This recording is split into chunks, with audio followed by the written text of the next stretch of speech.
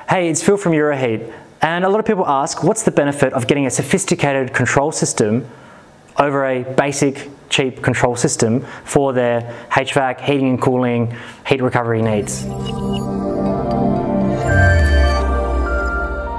So basic controls are great for basic applications.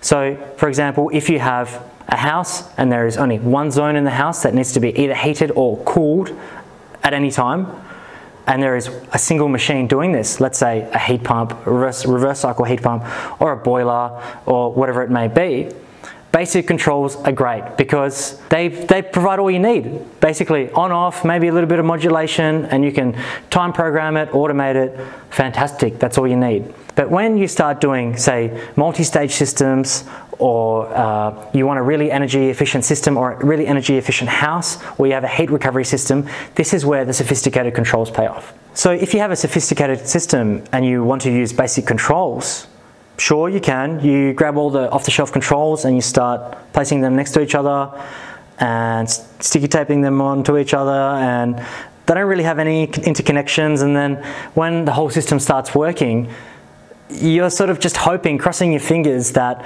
when one turns on, that another's going to turn on, and there's going to be synergies, and it's going to work together, and that maybe some heat recovery is going to happen. But let me tell you, from what I've seen, it doesn't really work that way. So the way we do it is that we have basically your own computer for your system, and it is connected to all the circuit breakers and sensors and controls and basically heaps of different electrical equipment, which provides heaps of data to the computer. And then the computer, according to how we program it individually for each project, because not every project is the same, each project is usually quite different. So depending on how we program it, it decides how best to generate the energy, and how best to distribute it, and how to maximize efficiency and comfort within the building or the process. So for example, it might think, okay, well, you know, we're cooling inside, we need to, say, generate 10-degree water to do some air conditioning inside, not 6 or 7-degree water, which is the standard, but 10-degree water, because we know that's enough to cool the building, and that saves us, let's say, 20 to 25% on our energy production. We're going to cool the water to 10 degrees. We know that it's only 29 degrees outside, so that's going to do us just fine.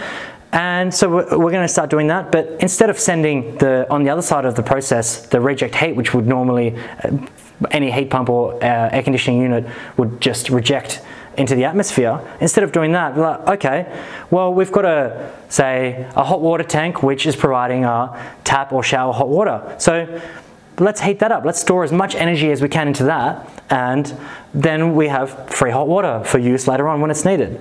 Okay, and then when that's full and the cooling is still happening inside, it might think, okay, that's great, we've done that, let's now send it to the pool. Yeah, the pool might be at 26 degrees, but instead of wasting that energy, let's just heat it up another degree or two, because why not? Like, it's going to fall in temperature overnight, we might as well heat it up now. Instead of just rejecting it, we can enjoy the heat that we've produced and put it into the pool. So it takes a lot of pre-thought and work with the client to figure out exactly how the system is going to work, and then we can program it precisely to do exactly what we want, when we want it, and how we want it. And only this way can we make sure that the system is guaranteed to work efficiently and effectively. And so with these sophisticated controls, the other benefit is it's all connected to the internet, which means, well, which sounds fancy because everything and everyone's connected to the internet these days. But what that means is we receive data from your system, from the heat pump, and we can see what it's been doing. The heat pump can send us a little alarm if it thinks something's off, so we can do some preventative maintenance, for example, down the line. But most importantly, we can analyze the system over the first 12 months of operation, and we can see exactly how the building has been behaving, how the air conditioning or the floor heating or the pool and the heat pump itself has been behaving. And with this data, we can then optimize the system so that we have peak efficiency at all times. So we're not just coming in, slapping a system together, turning it on, wiping our hands clean, and hoping for the best.